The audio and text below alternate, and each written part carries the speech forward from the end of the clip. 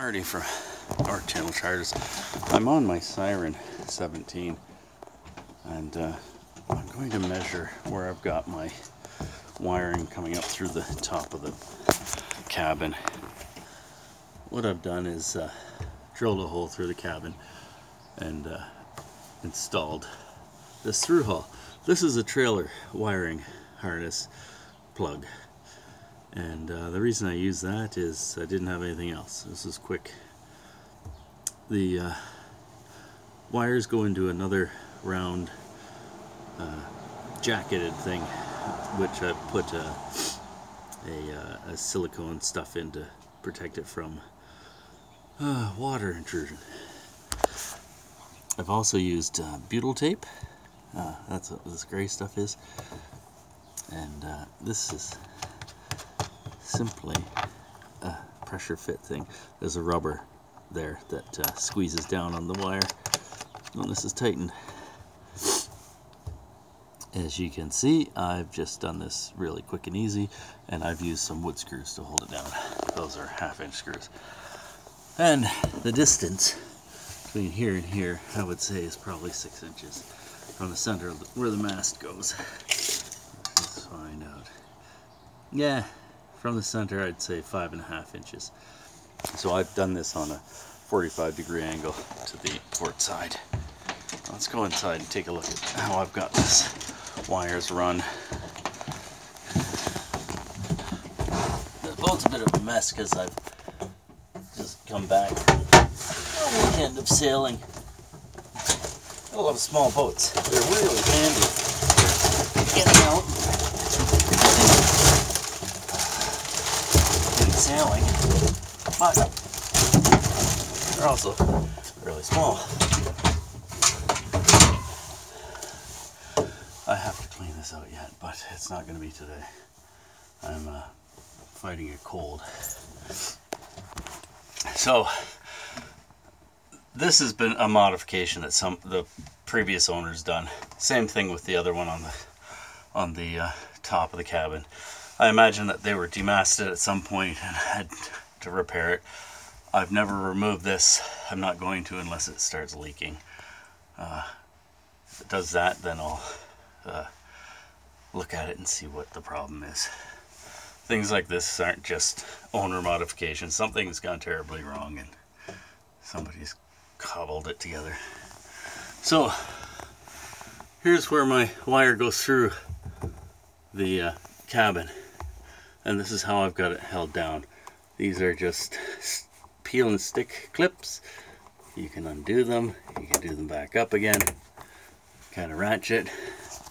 I have it running through my light. Just drilled a hole there. I drilled a hole on the wrong side the first time, but anyways, it goes through the light, which should work. Where's my light? There we go. So they go through, and then I've just has them going over and across and down. You can get a jacketed cover that will make it look much nicer than what I've done. I just did this really quick to get out and be able to get out and cruise for the summer. Here's how I hide the wires going back to the fuse box, and I've just pushed them all up underneath there. So I have 3 wires here. I have the one that is for the light, I have the one that's for the anchor light on top of the mast, and I have one for the solar charger. That's why that plug on top has four things. 2 of them are used for the solar charger, which is here. I've marked them with yellow and green. They go into the corresponding plugs. So I can put my solar charger on the roof, hook it on, and charge the batteries. It works really well. I've got an 18 volt or something Coleman thing. It does a good job. I don't know how. Well, I've got 2 batteries. I can leave the light on for a week and the batteries are still good. Where was I? Oh, so the wires all run back. There's also hidden in here is another wire that goes to the bow light, the steaming light. here's where all the wires come in. This wire here is my power feed. It's an old extension cord. So the power into my box. I just wanted to be able to have it different. Everything else is speaker wire. This cheap old speaker wire. This is a marine fuse panel. It just uses glass fuses. They're pretty simple. And I've got 3 12-volt charging plugs, so I can charge my phone, I can charge camera, whatever I can plug in there. I also have these little fans. It's called a muffin fan. You hear it running. They don't move a ton of air, but the amount that they move, it actually does a really good job. I've got another one on the other side that I've pulled the wires out of. I've got to rewire. What they do, the air that they move, that's enough air to keep this cool in the summer. So you can be out in the full sun, and you could be inside here, and that little bit of air movement is just fabulous. It makes a world of difference. I'll look for a white jacket for the wires to go in, and another solution. I'm in no hurry. It works fine. I'm happy with it. There's no rush to do anything differently. Let's take a look at the back where the battery is, the on-off switch. It's my solar charge controller. It's well, it's not charging now. I don't have this panel hooked up. It's my main power off and on, so I can turn it off to the panel. There's still power coming in here, though, but it goes on and off. Extra key in case this one gets lost. It's tied on, you never know. So the power from my solar charger doesn't go through this. It goes directly into the batteries here. And the batteries are in these boxes. It's just 2 automotive batteries. Didn't go and use marine. I had 2 automotive ones, so that's what I used.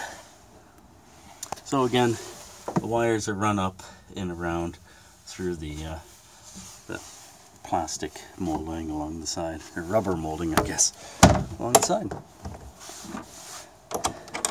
And that is how I've got that wired up.